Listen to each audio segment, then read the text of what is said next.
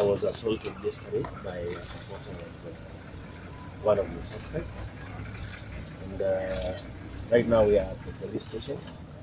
The documentation is going on, and we urge the police to carry on with the investigations to the fullest, and to speed up the investigations also.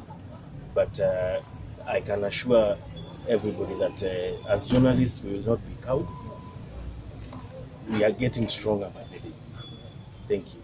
Kimani, what explanation did they give?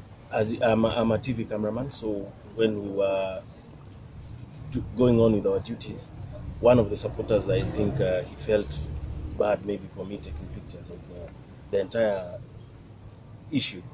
And then he just came and hit me below the belt.